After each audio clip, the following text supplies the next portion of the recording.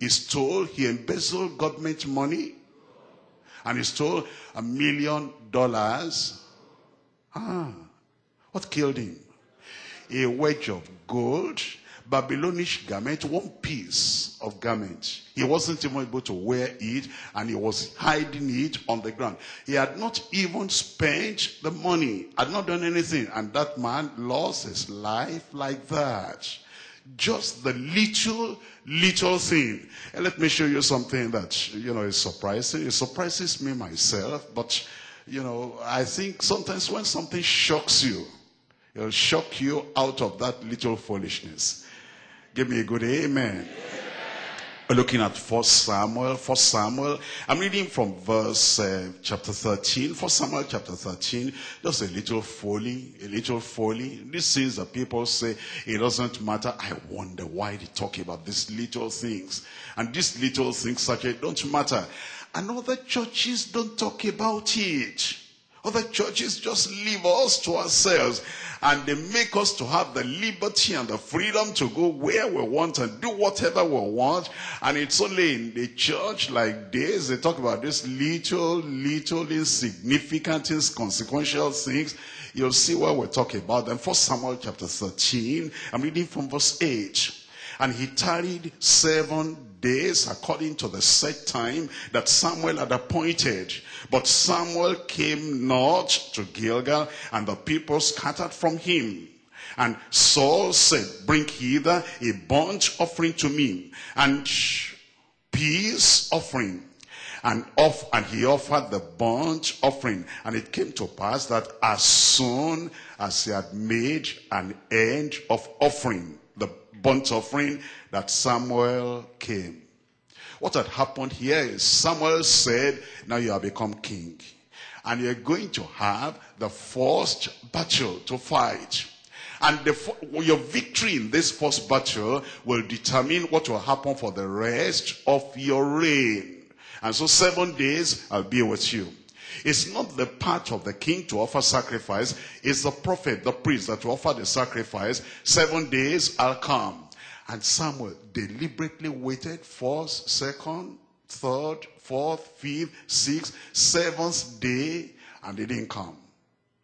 But he was nearby, just waiting as a test. And as the 7th day was passing, they said, you are the king.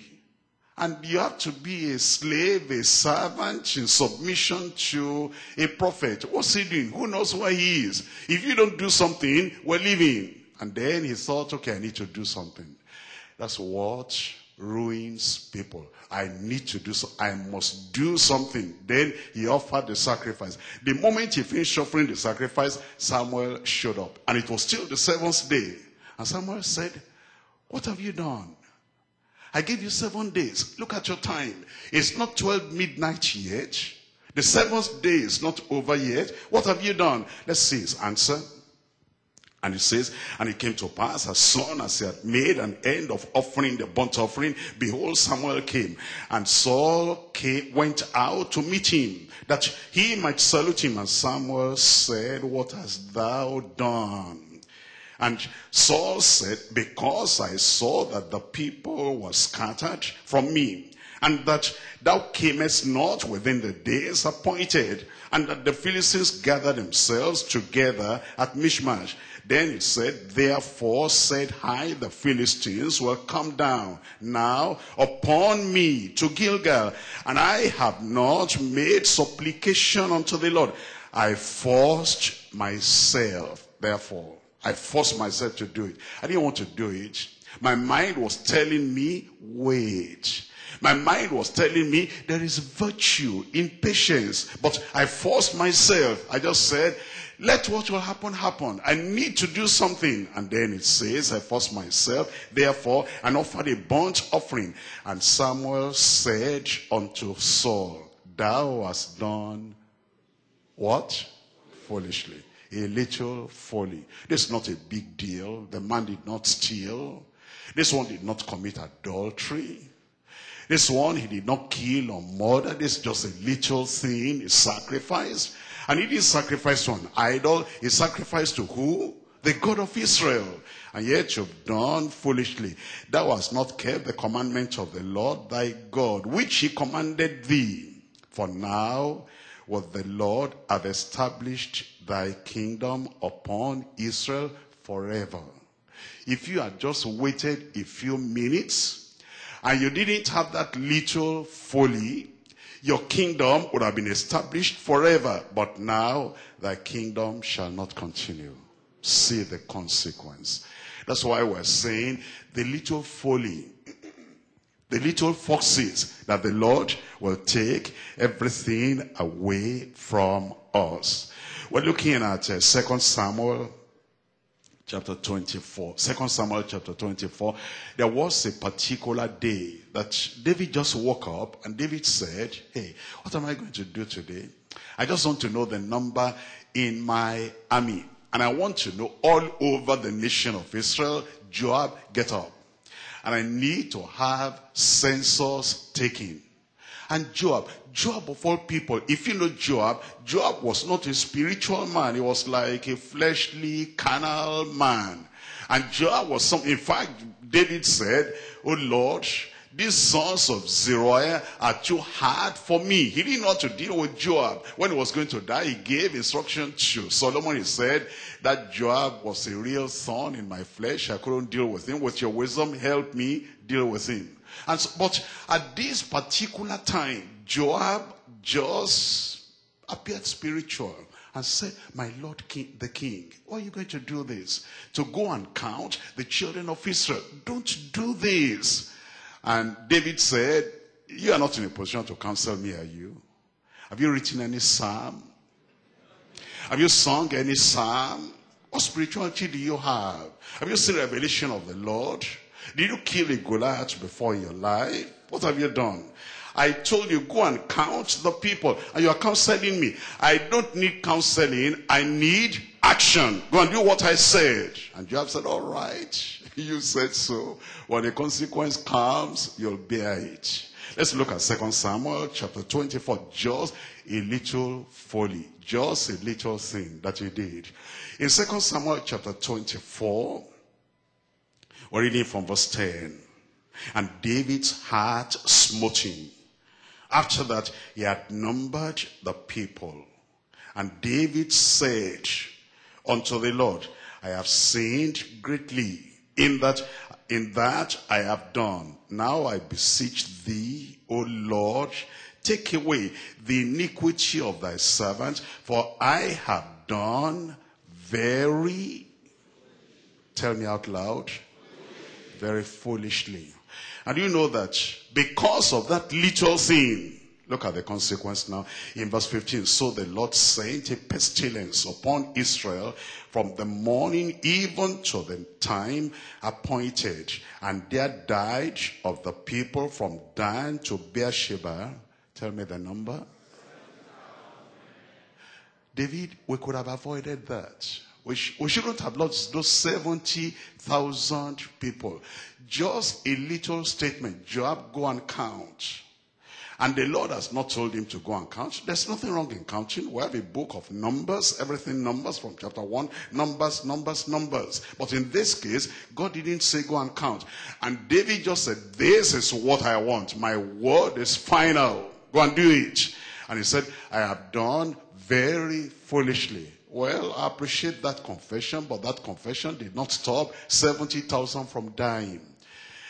Sometimes when you read these things in the Bible, and you want to be careful in your life that these little things do not spoil our very lives. And I pray that God will help us to become wiser, so that we'll not allow these things to destroy us in Jesus' name. We're looking at 2 Samuel chapter 10. 2 Samuel chapter 10. Just a little folly. And the little folly destroys so many people. We're looking at 2 Samuel chapter 10, verse 1. And it came to pass after this that the king of the children of Ammon died, and Hanun his son reigned in his stead. Then said David, I will show kindness unto Hanun, the son of Nahash, as his father, showed kindness unto me. And David said to comfort him by the hand of his servant for his father. And David sent servants and came into the land of the children of Ammon. A very simple story. What had happened is David knew the father. The father had died. Now the son was reigning. And without checking up from God, he said, I'm going to send to this young man and tell him, I was in good relationship with your daddy. And now that, the man is dead and you are now the king, I just want to, show my condolence and sympathy and everything. That's all. That's all. No, not more than that. Who will condemn such a thing? Who will say we shouldn't go and greet somebody? But David was a king of Israel. And this was the king of another nation. Pray. David, didn't you say that you waited on the Lord? Wait patiently for the Lord. That's Psalm 27. David wrote that. And go by the preaching that you yourself, you have preached. And live by what you have said. But he didn't. He just said, go and greet him. Just to greet. Look at verse 3. And the princes of the children of Ammon said unto Hanun their lord, thinkest thou that David doth honor thy father? That he has sent comforters unto thee? Has not David rather sent his servants unto thee to search the city and to spy out and to overthrow it? They misunderstood the attitude and the action of David. But who is to blame? David is to blame because he didn't ask God. The little steps we take and the little foolishness will manifest. And then eventually out of this, war broke out. If you read the whole chapter, the other people said, he wants to find trouble. We have trouble for you. You're looking for war, you'll see war. Just because he said, go and greet that man and tell him I was in good relationship with daddy before he died. And now I want us to normalize the relationship too among us. Look at verse 18. And the Syrians fled before Israel, and David slew the men 700 chariots of the Syrians and 40,000 horsemen, and smote Shobach and the captain of their host who died there. Look at thousands of people losing their lives just because go and greet him and tell him, I knew your father, I want to have the same kind of fellowship with you like I had with your father. This telling us that some little things that we do that will kind of a boomerang and come back on us, and then we lose quite a lot. And the Lord is saying, the little foxes, take them away. The little folly, take them away. And now we come to number 3, the danger and the prevention of little fire. Here we're familiar with this one. I said we're familiar with this. Little fire. It was when I was very, very young. And, we had those days, you have electricity almost everywhere now, in almost all over the world. But at that time, when I was young, imagine what happened when I was young. You understand? That must be, quite a time. And they were using lantern. And, lantern, some of you have never said lantern before. That's what we're using. And then we have a room of clothes and everything. And in the night, my father was outside in the moonlight, just, discussing, as those so elderly people do. And I wanted to take a piece of cloth. And then I brought this lamp. And then I was looking for just a piece of cloth. And while holding it with one hand and looking this direction, the little fire caught a little cloth there. And then I didn't want to shout because my father might say, why did you do that? And because I didn't want to shout and raise any alarm, I was looking at it like this. See this kind of fire. What did I do now? What is my fault? And I was just looking, I was thinking like that. And daddy was, still outside.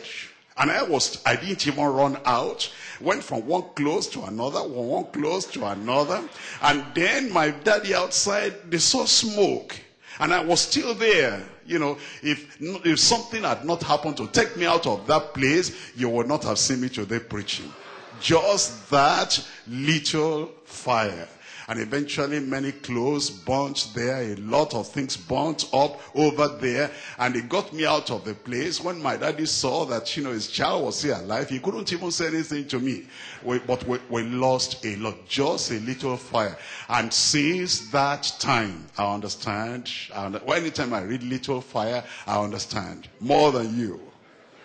Praise the Lord. But that little fire can cause real trouble. A little fire in the church. A little fire on the ceiling. A little fire in the family. A little fire in the company. In the place where you're working. Just something little. What does that mean? In James chapter 3. James chapter 3. We're reading from verse 5 and verse 6. Even so, the tongue is a little member. The tongue is a little member and boasteth great things. Behold, how great a matter a little fire kindleth. And the tongue is a fire, a world of iniquity. So is the tongue among our members, that it defileth the whole body, and setteth on fire the course of nature, and it is set on the fire of hell. That little tongue is the little fire.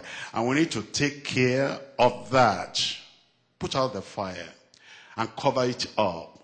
What do you think that, God created the mouth and then surrounded it with 32 teeth? And then put the lips on so you can keep the tongue inside most of the time.